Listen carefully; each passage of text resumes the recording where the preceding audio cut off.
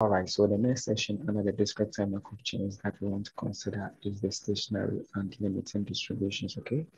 So the term stationary distribution means that the probability of finding a process in any state, say J, after a large number of transitions tends to some value which is independent of the initial probability distribution of the Markov chain, okay? So that says we would like to know the proportion of times that the Markov chain spends in each state as the number of transitions becomes very large, okay? So it is important to note that if a Markov chain has a stationary distribution, it does not mean that the Markov chain settles down into one state, okay? On the contrary, the Markov chain will continue to make transitions from one state to another, right? So stationary distribution is also known as steady state distribution or equilibrium distribution or limiting distribution. Now, the term limiting distribution is used here because sometimes we take the limit of the n-step transition probability matrix. So instead of using stationary, we try to use limiting, okay? Now, in the case where we don't take the limit, then that becomes a steady state or equilibrium distribution, right? Okay, so let's consider this framework. If a Markov chain has a finite number of states, then there exists at least one stationary probability distribution. So we'll be looking at other uniqueness conditions with regards to stationary and limiting distribution in our subsequent tutorials, okay? But take note of this remark. So now let's take a look at the methods for finding stationary distributions. So method one, the first method is to find the n-step transition probability matrix and then take the limit of the n-step transition probability matrix as the number of transition becomes very large, okay? So this is why I indicated that sometimes when we try to take the limit of the n-step instead of using stationary, we try to use limiting distribution, even though they have the same goal or they have the same idea, okay? So let's take a look at an example of this. Find the stationary distribution for the descriptor Markov chain with the n-step transition probability matrix defined below, okay? So we already know this from our previous tutorial. So how do we get the stationary distribution for all this n-step transition probability matrix? So we know that since the limit of this will be approaching zero, it follows that the limit, right, or the probability that you are going to visit state one as the number of transition becomes very large will converge to this. And also the probability that you are going to visit state two as the number of transition becomes very large will also converge to that, okay?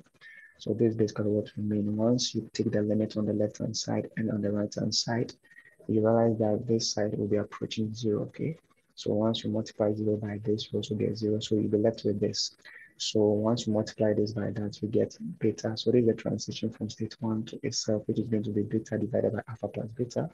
If you multiply this by this, we have the transition from state one to state two. So we have alpha divided by alpha plus beta, okay? And this is transition from state two to state one. So once you multiply, you have beta divided by alpha plus beta. And this will be transition from state two to state two. Okay, state two is here. So from state two to state two. So once you multiply, you have alpha divided by alpha plus beta. Okay, so that's the reason why we have this result. So the limit as n becomes very large, the probability that we're going to visit state one will converge to that, and also as the number of transition becomes large, the probability that we're going to visit state two also converge to that. Okay. So you realize that this method of finding a limiting or stationary distribution is useful only when you have an eigenvalue representation of the n-step transition probability matrix, okay? But you know, finding the eigenvalue representation of the n-step transition probability matrix may be difficult to deal with, especially when the number of states becomes very large, okay? So there is an alternative method that we can use, okay, which is going to be the method two. And you can obtain this using the following theorem, okay? So with the second method, it states that let this process be a Markov chain with state space, which is finite, and one-step transition probability matrix defined here. So the limiting distribution of this process, if it exists, is a unique non-negative root of the following equations. That is equation 1 and equation 2, where equation 1 can also be expressed as defined in equation 3, okay? So equation 1 and equation 3 can be interpreted as, let's say, as the number of transition becomes very large, if the product of the proportion of time that the chain spends in each state by the transition probability matrix is the same as the proportion of times that the chain spends in each state, then we have an equilibrium or stationary distribution such that the sum of the proportion of times that the Markov chain spends in each state will be equal to 1. Okay. So this is the second approach, and this is useful when you don't have an eigenvalue representation on the n-state transition probability matrix. Okay. So let's take a look at an example. From our previous example, we considered a two-state discrete time Markov chain as a model for rainfall in a certain time. The one-step transition probability matrix is defined below, where W is wet day and D is dry day, okay? So we want to find the proportion of wet days in the long run, okay? So how do we do this? Let's take a look at the solution. So the limiting distribution of the Markov chain, right, is going to be defined below. So this is going to be the limiting distribution of the Markov chain, where pi 1 is going to be the proportion of times that the Markov chain visits a wet day in the long run. Or we can say pi 1 is going to be the proportion of wet days in the long run, and pi 2 is going to be the proportion of dry days in the long run, okay? So where these two values are the non-negative roots of the following equations, okay? So based on equation 2, we know that once we sum this, it should be equal to 1. And also from equation 3, we can have this expression, okay? So from equation 5, we know that we can take the product of this and that and equate it to that. So that's what we have, okay? And we can also take the product of this and the second column and equate it to pi 2, okay? So that's what we're going to have. So from equation 7, we can group like terms, okay?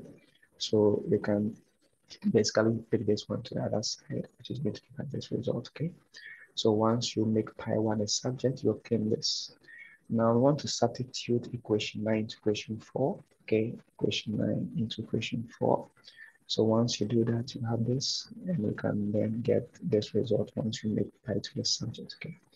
So therefore, from equation 9, we can have pi 1 to be 2 out of 3. So this basically means that in the long run, the proportion of wet days is going to convert to 2 out of 3, okay? Very simple to do. All right, so let's take a look at another example. In his yearly vacation, Mr. Zenith selects one of 3 places, Kansas, Sydney, and Ottawa, using the following rule. So if he has been to Kansas the past year, he will choose Sydney with probability 2 out of 3 and Ottawa with probability 1 out of 4. If he has been to Sydney the past year, he will choose Kansas, Sydney again, and Ottawa with probabilities 3 out of 8, 1 out of 8, and 2 out of 2, and 1 out of 2 respectively, okay? If he has spent his vacation in Ottawa, then Kansas and Europe are equally likely to be chosen the following year, but not Ottawa. So if initially he spent his vacation in Sydney, we want to find the probability that he will spend his vacation in Ottawa after 2 years. And secondly, what proportion of times will he spend his vacation in Sydney in the long run, okay? So let's take a look at the solution. So let X index n denote the place Mr. Zenith spent his vacation in year n. So therefore, this process is going to be a Markov chain with state space 1, which is equivalent to Kansas, 1 to we are denoting 2 to Sydney, and 3 to Ottawa, okay? So we know that this is going to be a Markov chain because we can have the years to be countably infinite, and also our state space is discrete or finite, okay? And it is assuming that the vacation in a future state, right, will depend on the current state, okay? So how do you obtain the transition probability matrix? So let's go back and take a look at the question. So using the following rule, we know that if Mr. Zenith has been to Kansas the past year, he will choose Sydney with probability 2 out of 3 and Ottawa with probability 1 out of 3, okay? So the transition from Kansas to Kansas will going to be 0, and Kansas to Sydney will be 2 out of 3, and Kansas to Utah will be 1 out of 3, okay? So let's continue. If he has been to Sydney the past year, he will choose Kansas, Sydney again, and Ottawa with probabilities 3 out of 8, 1 out of 8, and 1 out of 2 respectively, okay? So it means that the transition from Sydney to Kansas will be 3 out of 8, Sydney to Sydney will be 1 out of 8, and Sydney to Ottawa will be 1 out of 2, okay? And finally, if he has spent his vacation in Ottawa, then Kansas and Europe are equally likely to be chosen the following year, but not Ottawa, okay? So the transition from Ottawa to Sydney and Kansas are equally likely, so it's going to be 1 out of 2 and 1 out of 2, okay? So Ottawa to itself will be 0, okay? So this is how we obtain our transition probability metrics, all right? All right, so ways to find that is ways to find the probability that Mr. Zenith will spend his vacation in Ottawa, right, after 2 years, and given that he has spent his vacation in Sydney, right, at the initial time, okay? So we can rewrite this in this form, and using the idea of Chapman-Kolmogorov equation, right? We know that we already have you can get this first. So let's get a squared. So we can use a calculator to get a squared of the transition probability matrix, which is going to be of this form, right? So using the idea of Chapman-Kolmogorov equation, we know that the first index here is corresponding to the current state 2. And the second index here, 3, is corresponding to the future state 3, okay? So 2 and 3, where they intersect, we pick that value, okay? So that's going to be 12 out of 64, which is similar to 3 out of 16, okay? All right. So secondly, we wish to find the proportion of times that Mr. Zenith will spend his vacation in Sydney in the long run, okay? So how do we get this? So using the theorem from the stationary probability distribution, we are going to have this, okay? You know that once you sum based on equation 2, once you sum this, it should be equal to 1. And from equation 3, you can also have this expression, okay? So we can basically pick this first row, multiply by the column and equate it to pi 1. That's what we have here. And we can also pick this row, multiply by the second column and equate it to pi 2. That's what we have here. Then we can also pick this row, multiply by the third column and equate it to pi 3. And that's what we have, okay? So I want to substitute equation 12 into equation 14. So this equation 12, I want to substitute it into equation 14. So in place of pi 1, you replace this in place of pi 1, okay? So that's what you're going to have. And once you work this one out, you obtain this, you group like them to obtain that. And you make pi 3 the subject, you obtain this, okay? So we want to substitute equation 15 into equation 13. We already have equation 15 to be here. We want to substitute this into equation 13. So once you do that, you obtain this, okay? Once you put like things, you obtain that. Once you work out, you obtain pi 1 to be that, okay? So now I want to substitute equation 15 and 16 into equation 10, okay? So once you do that, you obtain this result, so that once you make, you work this one out, you obtain this, you make pi to a subject, you obtain that, okay?